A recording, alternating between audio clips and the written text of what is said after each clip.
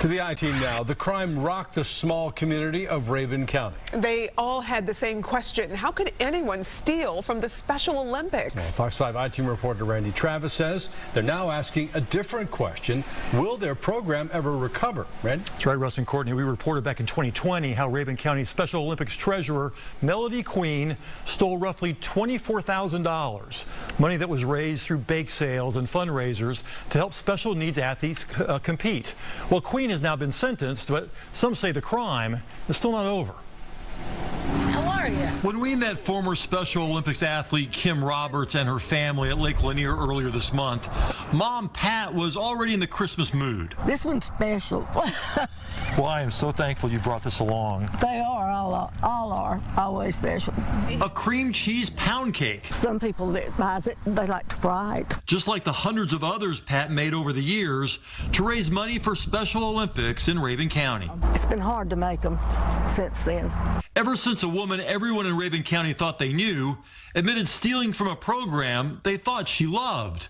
Melody Queen forged dozens of checks drawn on the Rabun County Special Olympics account, paid to cash. Total amount stolen, around $24,000. When she finally resigned, the account had a balance of less than $1. We tried talking to Queen after her arrest. Hey, it's Randy Travis with Fox 5. I don't have time for you. What happened to all the cash? What'd you spend all the cash on? We just want to find out what you did with all the money from the Special Olympics. Just slow down for a second and talk to us. Once she was caught in 2020, Queen quickly paid back the money, but not to the Rabun County chapter. She gave the money to the state organization, and that's where this crime continues to claim more victims. At first, the state Special Olympics didn't want to prosecute, worried it would cast a negative light on the program. But DA George Christian said no. This was just one of those cases where you just couldn't walk away from it and say, oh, well, she paid the restitution back. That's enough. She needed to be held criminally responsible. She needed to be in court to say, I'm guilty, I'm sorry. Because she had never been in trouble before, Queen was sentenced to 5 years probation, plus ordered to write this apology letter to Kaylin Cuddy. She's the fellow board member whose signature Queen forged.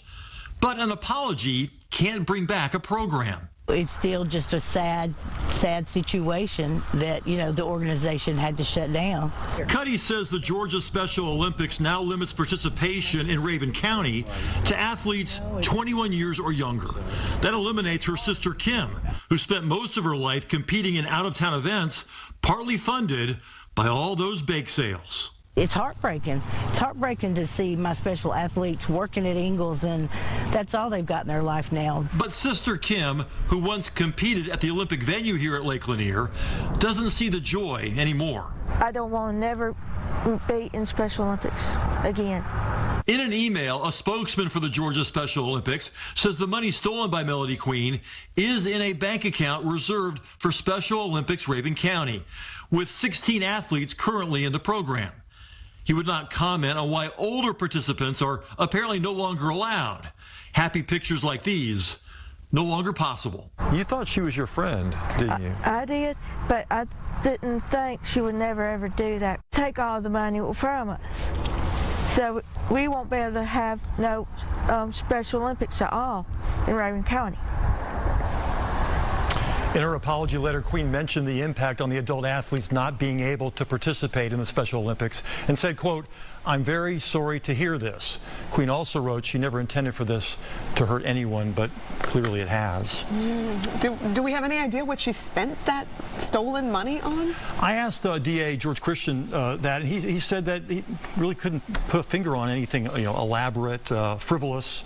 He just said it looks like she was starting to have money problems back in 2019. By the way, part of her sentence is that she's not allowed to ever work in a job that involves money.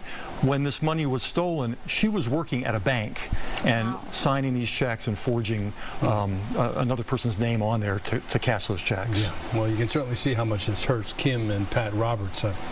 How was that pound cake? It's delicious, Russ.